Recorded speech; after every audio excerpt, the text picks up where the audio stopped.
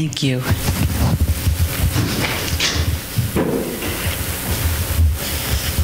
Subject to change by the Holy Ghost is our service every Sunday. I want to do something a little different. Two things happened. Our brother Chick, who works in the hospital, had to be taken to the emergency room last evening because he ate some seafood that gave him a terrible allergic reaction that he's still struggling with but coming out of. And our sister Eular here lost her auntie yesterday, who was like her mother, made a promise to her mother that she would watch after her mother was gone. And her auntie went on to be with the Lord yesterday. And as I was talking to her, I learned that her auntie was so concerned about her. And she looks all grown up to me, but her auntie was concerned about her and what was going to happen with her. Brother Sean, thank you so much for stopping by to help us in the middle of your workday. So I want to ask you, Laura, to come. Pastor Christopher, if you would come also and lay hands on her. And we're going to pray for her. We're also going to pray for Brother Chick, who was not with us.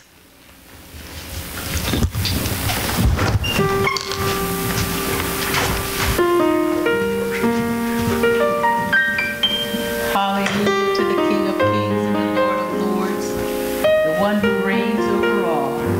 Nobody greater than you, Lord. We thank you for that. Oh, we sang all about that this morning. But Lord, they're not just songs to us. We will mean those things. You reign, and there is nobody greater than you. And you deserve every bit of our praise, oh God. We ended with that prayer that you would lead us to the cross, oh Lord. And sometimes the cross does seem very heavy to us, oh Lord, as Pastor already prayed. But we thank you, oh God, that there is nothing that we can bear that you're not there helping us with it. We thank you for our sister Eular, Lord, and that this whole thing and this passing from life to life for her mind is putting her in a place of major transition, oh God. And I just pray, oh Lord, that you would give her wisdom, that you would give her that peace of God that passes all understanding, oh Lord, that you would let this mind, that you would help her to let this mind that be in Christ be also in her mind, oh Lord. And we understand what that means. We understand that you left glory and that you came in the form of a human being and that you had a mind of lowliness and humility and that you were meek, oh God, but you were strong as well, oh Lord.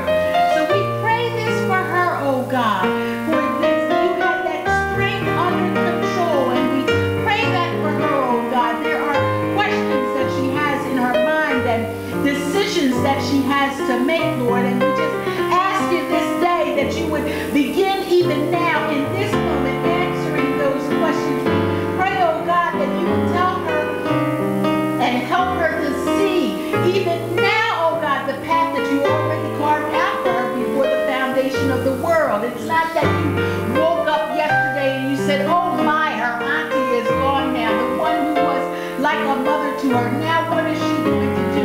Oh my, she's in transition. Which way should she go? Lord, you planned this out before the foundation of the world, before she was even a thought in anybody's mind, oh God. And so we thank you that the road is ahead of her.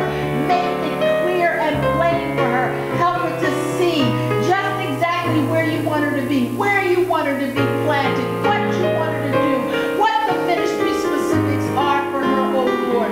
You called her, and Lord, we see the recognition of your ordination upon her life, where people have recognized that you ordained her first, and then they ordained her to be a minister of the gospel of Jesus Christ, to spread your word throughout the world, through her artistic ministry, oh Lord, through her technical ministry, oh Lord, through all of the gifts and talents and skills that you have given her. You have called her to minister to people, oh Lord. We pray, oh God, for more specific direction right now, oh God. You've already spoken to her. She's already received your words, oh God. But each step of the road, you give more instruction of how to fulfill the prophetic word that has come into her life. And so we thank you for that, oh Lord. Lord, that you are leading and guiding her. Open up her ears that she may hear you more clearly. Silence all other voices. In this place of sensitivity, oh God, other voices try to speak. The voices of other people, the voices of the devil, and her own voice. But let her hear the most important voice of all four. Your voice is the most important voice of all. Help her to hear your voice ever so clearly.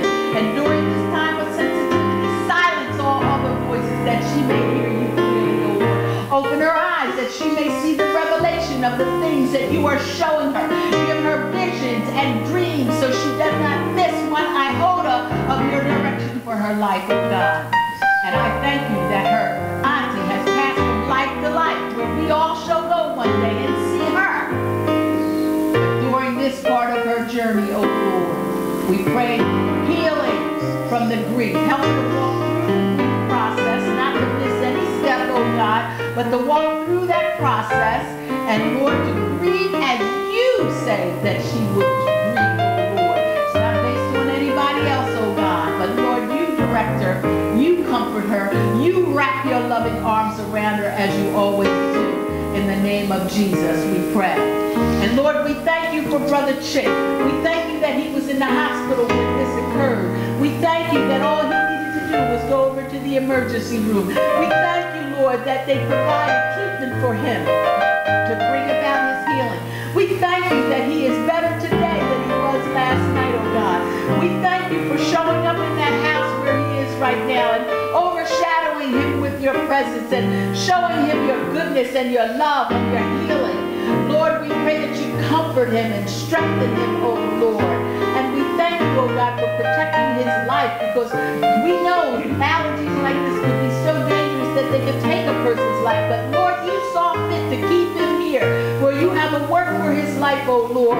And Lord, while he is home, resting and recuperating, speak to him, oh God, concerning his life and the direction that you have for him.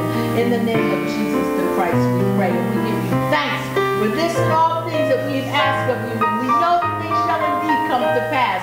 As Lord, you have led me in this prayer, Holy Spirit, and everything that has been spoken shall indeed be. Amen.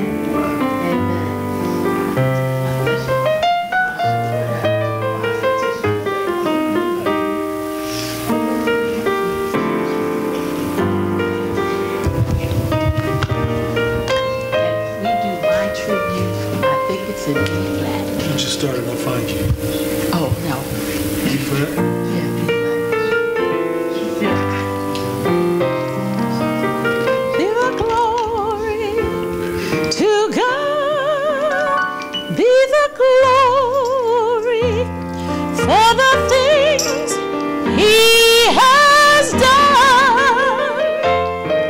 With his blood, he has saved me. By his power, he has raised me. To God be the glory for the things he has done. How can I say thanks? How can I say thanks for the things you have done for me? They were things so undeserved, yet you gave to prove your love for me. The voices of a million angels could not express my gratitude. All that I am, forever hope to be, Lord, I owe it all to thee. To God be the glory. To God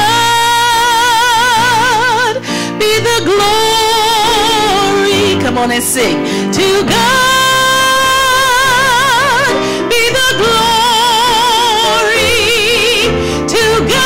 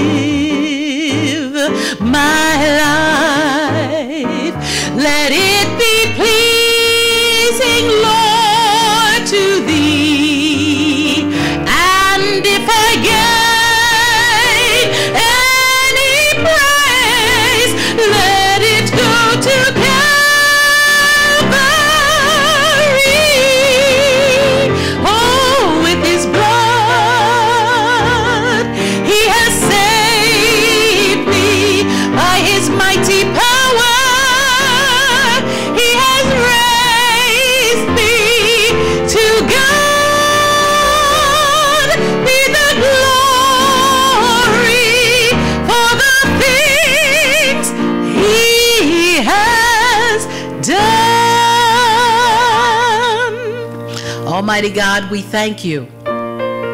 To you all the glory belongs.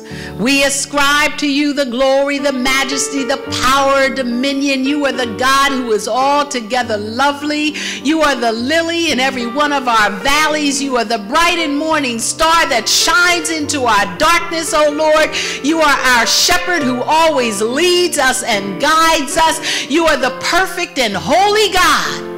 And we honor you today and say thank you. To you be all the glory and all the honor. Amen. Hallelujah. Well, I praise God that you are here on this Palm Sunday to remember the start of Holy Week and where Jesus was. And we're going to walk along that path today. And the title of our message today is Jesus the King. He indeed is the King. He was the King. He is the King.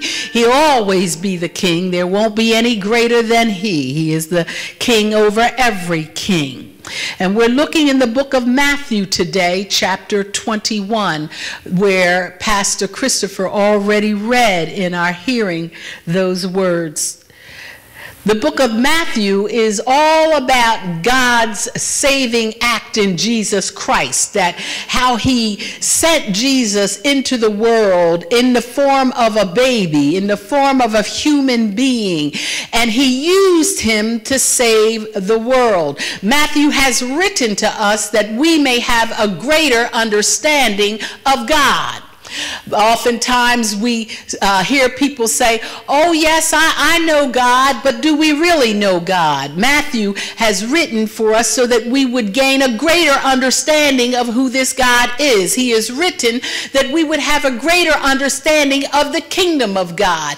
Those of you who are understanding God's kingdom know that an aspect of the kingdom of God is his system of management by which he governs and controls everything that he has made. Oftentimes people say that, oh, God is not in control because they're looking at things that are happening in the earth. But what they don't understand is that God has put systems in order that keep this world going. He has put laws in the kingdom by which we are to live. If we break the laws of the kingdom, we end up in the penalty box of life. But if we are in keeping with the laws and abide by the laws of the Lord, then we live on the reward side of life. But Matthew wants to help us to understand the kingdom of God versus the kingdom of Satan. He wants us to have a greater understanding of the life and the ministry and the work of Jesus Christ at Calvary, his resurrection. He wants us to understand the church and history and the fulfillment of the end of the age, as theologians and scholars call the eschatology. He wants us to understand where this age is going. He wants us to understand things about ethics and about law and about discipleship. That's why Matthew wrote. All of these theological themes are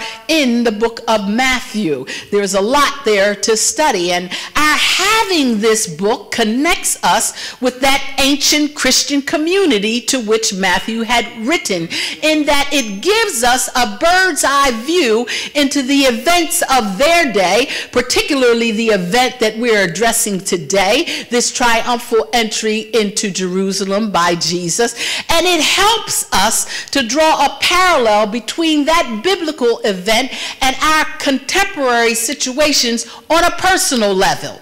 Because we can read all of this about Jesus coming into Jerusalem, riding in, and this what is called triumphal entry into Jerusalem. But what does that have to do with me right down on a personal level where I live? How can that help me with my situation, my challenges in life, my joys? How can it help me to be able to look at life and perceive correctly? So we start with verses 1 through 3 and we look at them. It says, now when they drew near, reading from the New King James, When they drew near Jerusalem and came to Bethphage at the Mount of Olives, then Jesus sent 2 disciples, saying to them, "Go into the village opposite you, and immediately you will find a donkey tied and a colt with her. Loose them and bring them to me. And if anyone asks anything, if anyone says anything to you, you shall say, 'The Lord has need of them,' and immediately he will send them." You see, Jesus gives 2 disciples very specific instructions. In the John account, it says, and after he said this, and what was it that Jesus said? He was just talking to them in parable language, and he had just said to them, "He who has, even more shall be given, and he shall have an abundance. But he who has not, even that which he has, shall be taken from him." What John was trying to explain that Jesus was saying is that there is a level of having that all of us must have. There's a level that you have to be at, and if you're not there, you begin to lose. You have to be at a certain level for your health, for your economy, friends. The Bible says if you want friends, you got to show yourself friendly. You can't walk around looking like you're sucking on a lemon and expect people to want to be friendly with you. And then from that conversation, it says that he began to draw near to Jerusalem after giving them that parable, that lesson. And now Jesus is giving his disciples, two of them, very specific instructions. You see, in those days, royal emissaries could demand the service of an animal temporarily. I don't know if you ever saw movies of cops or police officers, I should say, chasing a criminal, and somehow or another the police car gets wrecked up, and then they jump out, and then they hold up their badge to a driver and say, "I need your vehicle." And then the driver gets out and the police officer gets in and takes off in that car after the criminal. Now, the only difference here is that you notice that Jesus says here what they were to tell them. The Lord has need of them, and immediately he will send them. And what he's saying is that I'm going to send them back. I'm only borrowing, and I'm not trying to keep them. The only difference between that and the story of the police officer is that when you get your vehicle back, that's if you get your vehicle back, it's usually all crashed up. Okay? But see, in this instance, I'm going to give him back to you like you gave him to me. And so royal emissaries could demand the use or the service of an animal or anything that anybody had temporarily, and Jesus, as King and Lord, had the right to ask his followers of anything that they claimed to own. And Jesus knew that the donkey's owner would probably see it as an act of hospitality and a way of honoring this famous rabbi by helping him with the loan of his animal. Now, I need to say to you that Matthew is the only one of the other 3, Luke and John and Mark, that say that there were 2 animals. And scholars would say that it was one animal spoken of in 2 different kinds of ways. But whatever it is between all of that, we know one thing. Jesus went into Jerusalem that day, riding on a donkey. So the instructions that Jesus gave these 2 disciples were based on a prophecy about Jesus that we find in Zechariah chapter 9, verse 9. And this is what it says. It's written here in verses 4 and 5. When Matthew is saying to us, all of this was done. What is the this that was done? The going and asking for the donkey. All of this was done that it might be fulfilled, which was spoken by the prophets, saying, "Tell the daughter of Zion, behold, your king is coming to you, lowly and sitting on a donkey, a colt, the foal of a donkey." That's from Zechariah 9. You see, Matthew citing this scripture from Zechariah was fundamental to him helping you and me understand this whole event of Jesus coming into Jerusalem on this donkey. He wants to make sure that Jesus is perceived by us as that humble, as that gentle king. In so doing, he redefines kingship for us. You see, when we think about kingship, we think about somebody coming with royal robes in a royal chariot drawn by royal horses and all this pomp and circumstance. But Matthew redefines kingship for us based on who Jesus was. You see, a king was born, but the birth of a king in that event, as we see it, the birth of, was redefined for us, because where was he born? In a stable, in a trough that was filled with hay to make things comfortable for us. So Matthew continues that theme from his birth to this point in which he's coming in as a king, but he redefines kingship for us. In verses 6 to 8, it says, so the disciples went and did as Jesus commanded them. They brought the donkey and the coat, laid their clothes on them, and set him who, Jesus, on them. On what? On the clothes, on the donkey. And a very great multitude spread their clothes on the road. Others cut down branches from the trees and spread them on the road. What do we see here?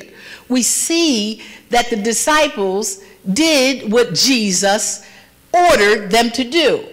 Didn't turn around and say, well, wait a minute, Jesus. Okay, now you want us to go over there to these strange people, and you want us to bring these animals back to you. Okay, do they know we're coming? Well, the scripture doesn't tell us that he gave them any argument.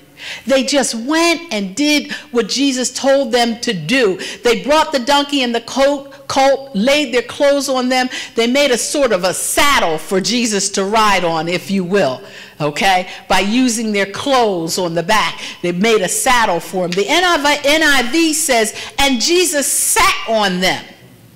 And as I was doing my study, I found that this was a very important statement, that he sat on them. And the reason why this is an important statement, sat on them, those three words, is because of the tense. You know, when I'm talking about tense, you know about past tense and future tense and present tense. Well, this is an aorist tense. It's a Greek tense, okay? But I just want to tell you what it means. The tense that is used here, within the context is important. The tense all by itself really doesn't have any meaning. But within this particular context says to us that this action that Jesus took is something that is happening only in this moment in time, where he sat on this animal. It's only happening at this moment, at this point in time. You will never see this again. It's happening now. You're not going to see, and you didn't see Jesus, and you're not going to see Jesus riding into Jerusalem on a donkey. It happens now. That's how life is. There are things that only happen in this point in time. They don't ever happen again. He didn't come riding a war horse like a great warrior. Kings usually rode into cities as great conquerors, riding on horses, but not Jesus. Not him. He rode in on a colt, which is a symbol of peace. And the next time we see him riding anything,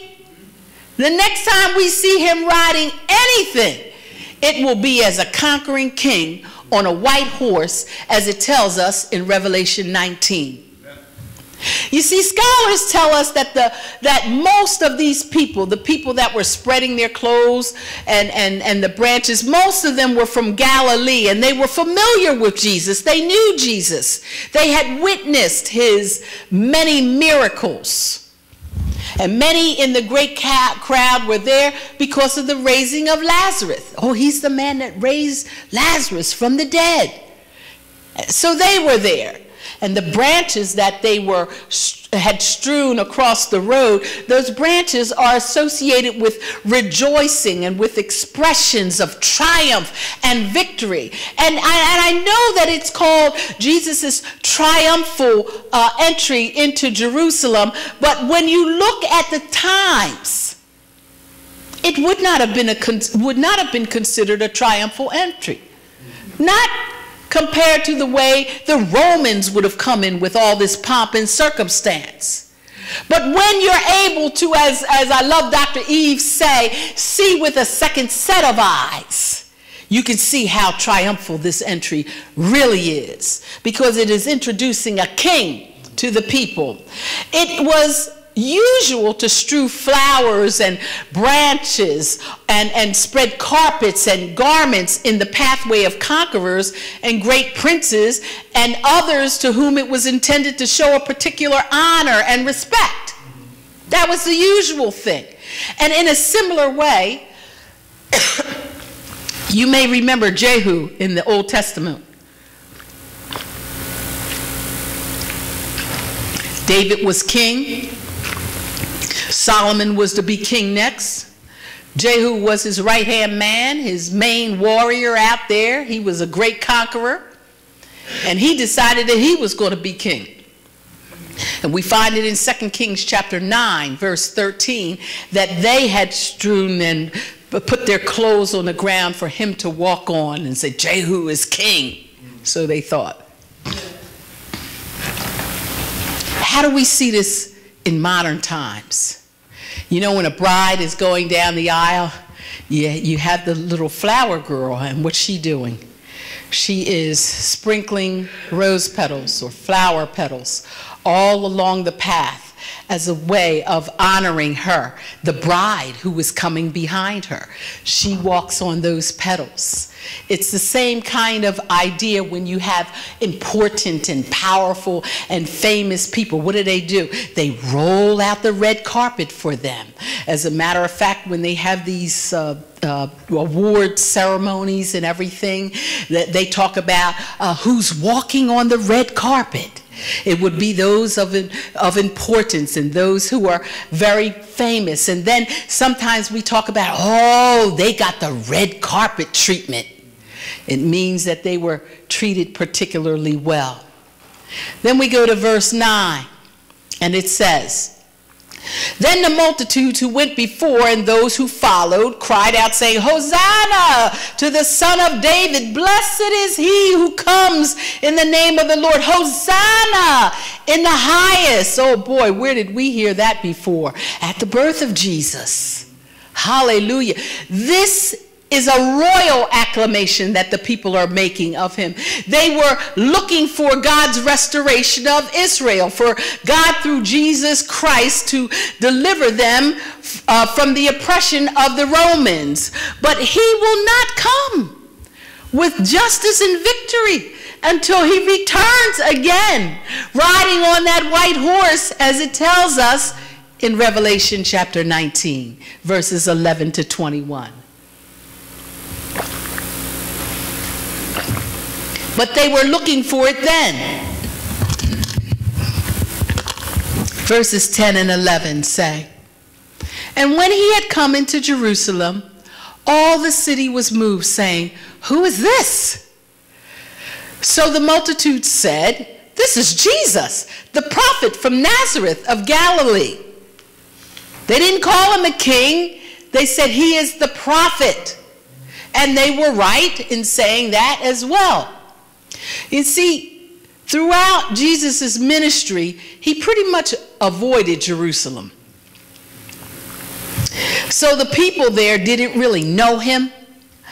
And when it says all the city was moved, what it's saying is that they were so shaken by this parade that's going by. They didn't know what was going on. I mean, they lived there under Roman rule. Anything could be happening. And so they were shaken by this whole thing. It was as though an earthquake had happened and stirred them all up. That's how shaken they were. They were quite alarmed when they asked, well, who is he? Who is that? They wanted to know who would draw such attention as this. And it kind of puts you in the mind of when Jesus asked them, well, like, who do men say that I am? And now they're saying, who is this that's causing such a great stir in the city? You see, Luke also records that on this day, some of you may remember that when Jesus came into the city, he looked out over the city and he wept. He wept. Luke chapter 19. I want you to turn there for me. Luke chapter 19.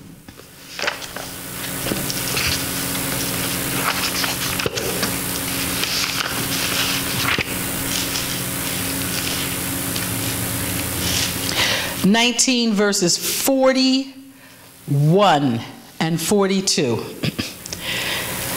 And what does it say? Now as he drew near, he saw the city and wept over it, saying, if you had known, even you, especially in this your day, the things that make for your peace, but now they are hidden from your eyes.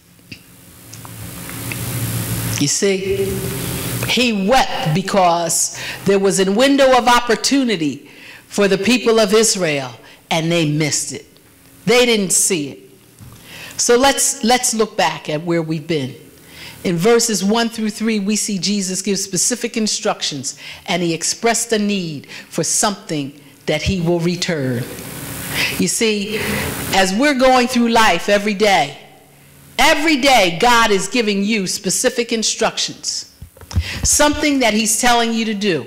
Not something that's debatable.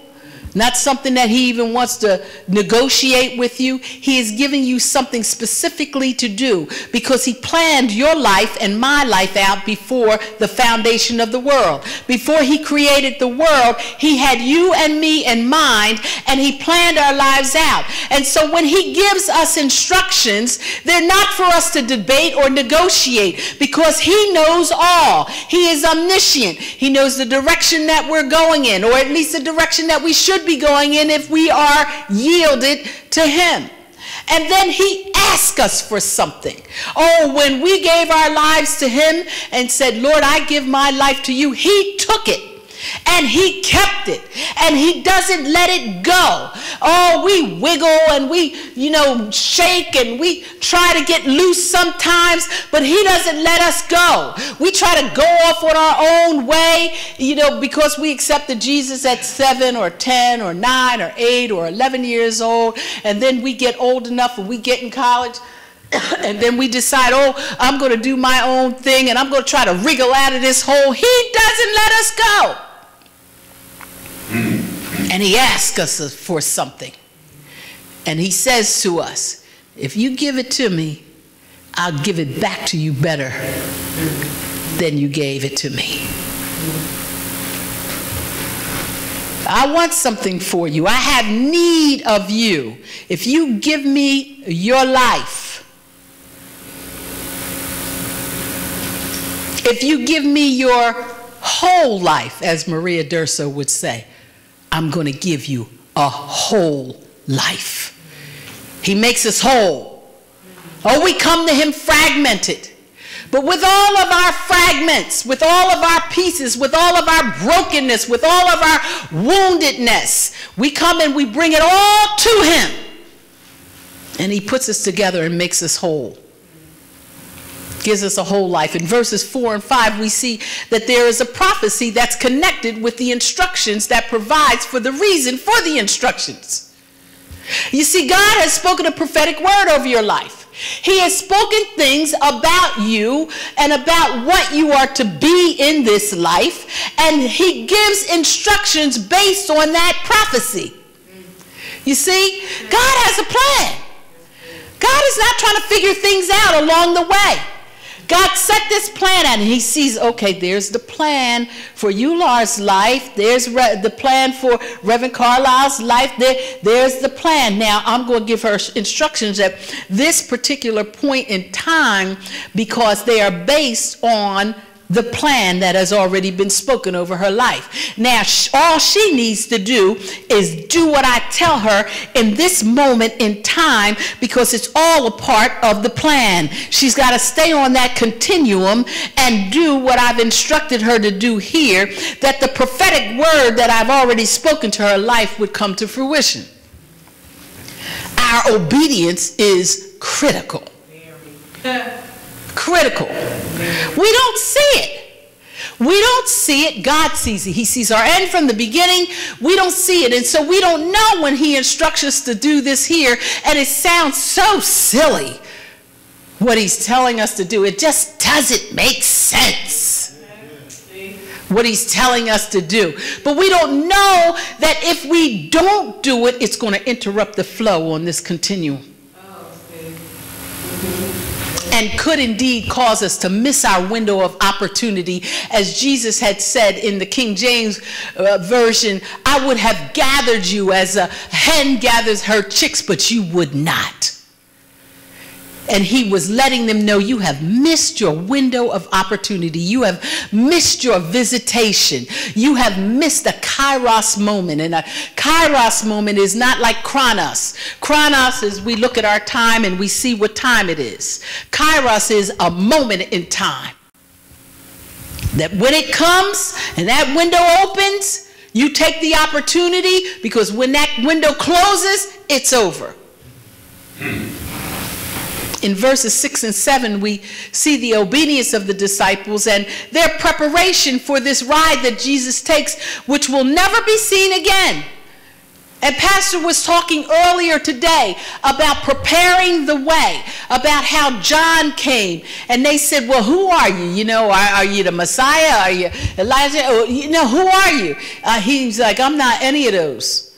He said, I am the voice crying in the wilderness. Prepare ye the way for the Lord. They were making preparation for his entry.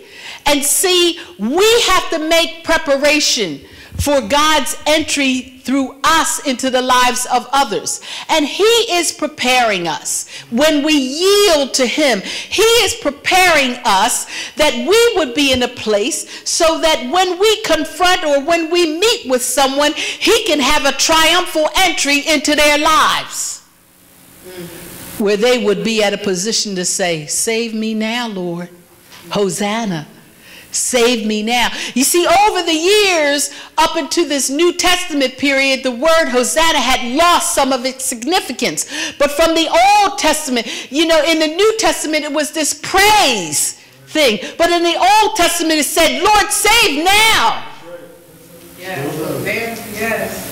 And we, as we allow the Lord to prepare, as we prepare ourselves by yielding ourselves to the Lord, then we allow him through us to make that triumphal entry into somebody else's life that they may be saved. In verse 8, we see how they give Jesus the red carpet treatment. And the Lord wants to give us the red carpet treatment as we move through this earth. The scripture says to us, go into all of the world and make disciples. And what it's saying to you and to me is, as you go. You see, you're going in a way that I'm not going. I'm going in a way that you're not going. But we're all going, so with the hope that we'll cover the whole earth, as the scripture says, and his glory covers the whole earth, because his glory is within us, that as we go, we can make disciples.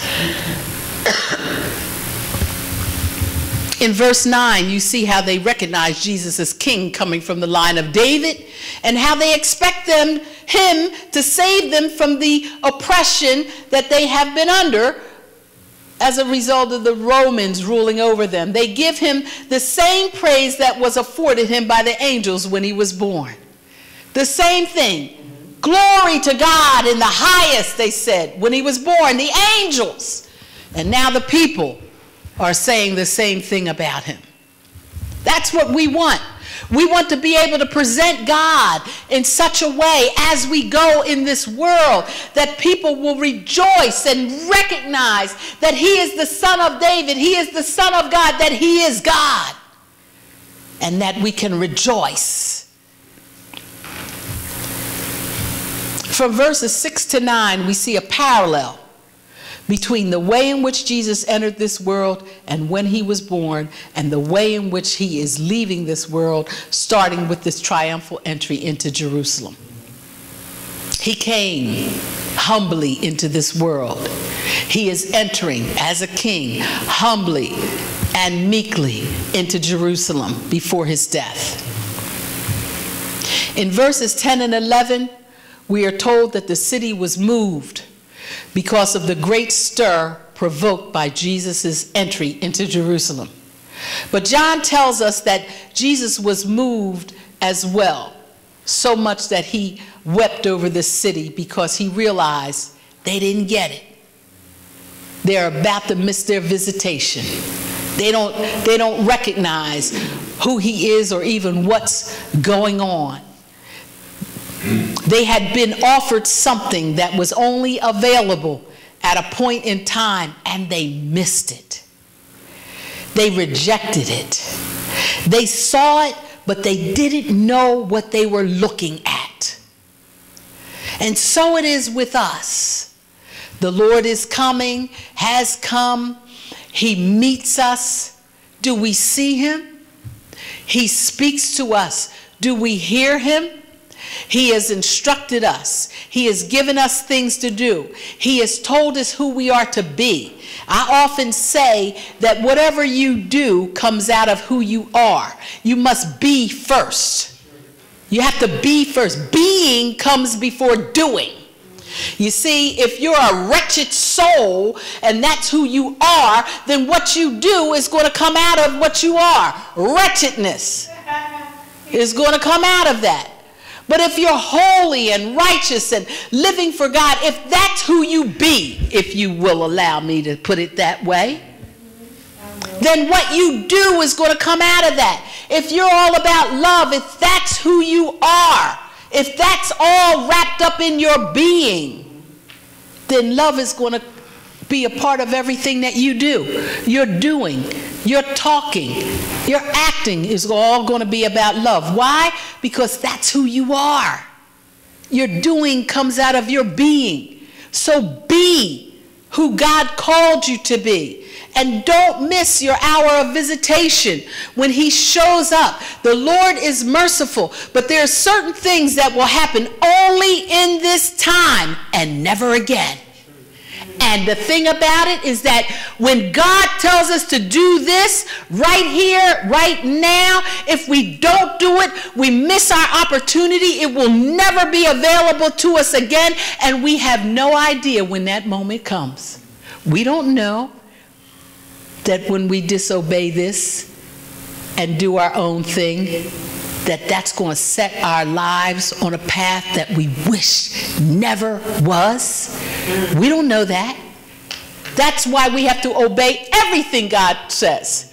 We don't know that when we disobey him that he will or will not give us another chance. Maybe he won't give us another chance. As you see, he said to them, he wept over the city. Well, we don't see many times Jesus weeping in the scripture. He wept when it came to Lazarus. We remember he wept here. You know, in the garden. Okay, but we don't see many times where he wept. And I don't even think it tells us that he wept in the garden. You preachers remind me. I know that he sweated as drops of blood. He was praying so intensely. But he wept over the city because he knew the window is closed. You've missed your opportunity. You've missed your visitation. You've missed your purpose. God's purpose was for Israel to lead the world to salvation. They missed it. So he chose whosoever will. Whosoever will. And that's you and that's me. Let us not miss our opportunity. Whenever God tells us to do something, let us move and move then. Because a part of disobedience is our delaying. God tells you to do something now and say, oh, well, you know, I'll get to it. You know, even the Proverbs said, don't say tomorrow when you have it today. So let us not miss our visitation. Let us not miss what God is wanting to do through our lives. Each one of us is precious to God, and each one of us He has given a great mission to do in this world. Each one of us have an important role in this life. And so He has laid out the red carpet for each and every one of us. So let us go forth and do whatever it is that God has called us to do without negotiation, without arguing, and without hesitation or holding back. Father, we thank you for this word. We thank you for your leading. We thank you that we were here to receive it. We thank you, O Lord, that we can incorporate this word into our lives and do what it is that you have said to us to do. We thank you that we can look at this ancient text and make application to our lives today, that it has a meaning for us today.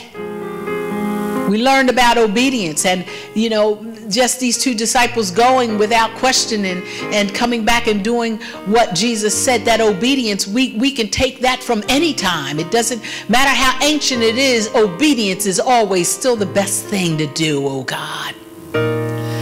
And that we recognize you as King. It's not ancient, it's still for today. That we recognize you as King and Master of our lives, oh Lord. That you are the one who is in charge and in control. And that we give you all the praise, and that we still look to you to save us even after we have accepted you as Savior, and we are what we are called saved and born again. We look for you to save us every day. We say, Hosanna! Glory to God in the highest, giving you praise, oh God. And Lord, may it never be said of us that you wept over us because we missed our visitation. We missed our hour of opportunity. We missed the window that was open for us. That we missed the door that we were to walk through, oh God. Help us, oh Lord, to apply these things to our lives and know that you're the God who reigns, so we give you every praise. That there is nobody greater than you, oh God, and that we always will ask you to lead us to the cross, that we may take it up and follow you wherever it is that you lead us. This and all things we pray in the name of Jesus the Christ, in that mighty and awesome and powerful name of Jesus. And by the power of the Holy Spirit, we all say amen.